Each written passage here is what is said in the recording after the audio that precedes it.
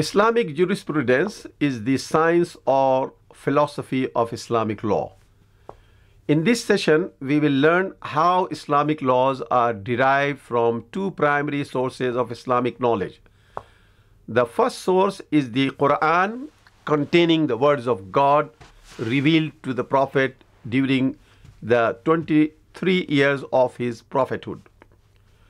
The verses were written down soon after each revelation and compiled after his death. The second source of Islamic knowledge are the books of Sunnah, which are collections of the sayings and deeds of the Prophet written after his death by different scholars. Throughout Muslim history, religious scholars have formulated laws for their time from these two sources. We will discuss the methodology used by them in deducing those laws.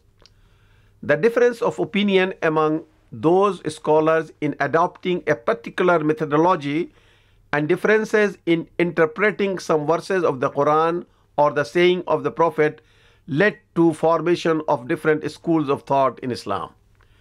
A knowledge of the principles of Islamic jurisprudence will help in comprehending how Islamic scholars belonging to different schools of thought in Islam address issues related to modern finance.